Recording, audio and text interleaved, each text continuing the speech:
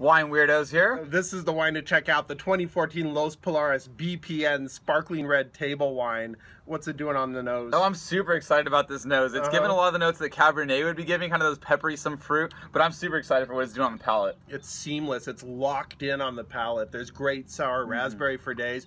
They use wild yeast. They don't do any filtering. They do nothing to this wine. There's no SO2. This is unique wine. Yep, this is the real thing. Cheers. Cheers.